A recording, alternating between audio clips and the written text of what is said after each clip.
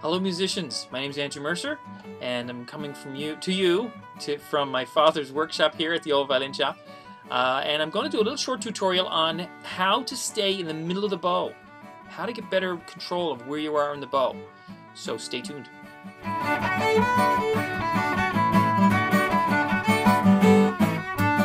Many times I see violin players who play quite a few songs, and you can play quite well. But they don't have a lot of control over where they are in the bow. Sometimes a lot of players will stick to the tip of the bow, and they'll be playing all their songs in here at the tip of the bow, you know, and it's hard to get a lot of good volume down here. It's hard to get a lot of pressure into the strings. So there's disadvantages with sticking down at the tip of the bow, and there's disadvantages with sticking anywhere in the bow. I mean, we have a bow that's this long. I mean, you should use every inch of that bow. So please, learn to use the bow.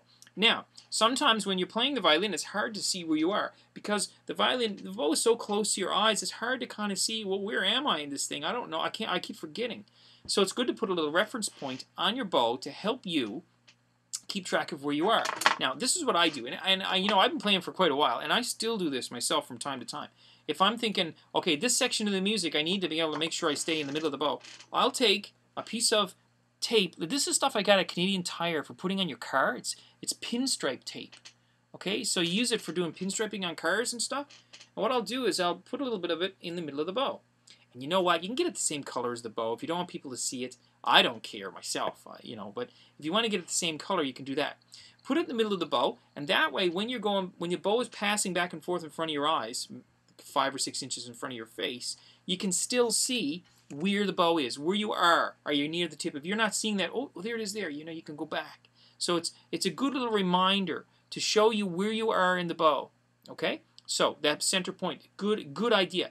And like I said, I do that from time to time anyway because we can all use a refresher, no doubt about it. Okay, if you like this video, give us a good thumbs up. Be sure to subscribe to keep track of new videos that are coming. And if you got any questions or requests for any new tutorials, put them in the discussion forum down the bottom. Or if you have heated debate, maybe you don't agree with what we're talking about here. Maybe you just don't agree. Hey, let's hear it. Put it down in the discussion link. Let's start a heated debate. Okay, guys, good luck with your music, and I'll see you next time.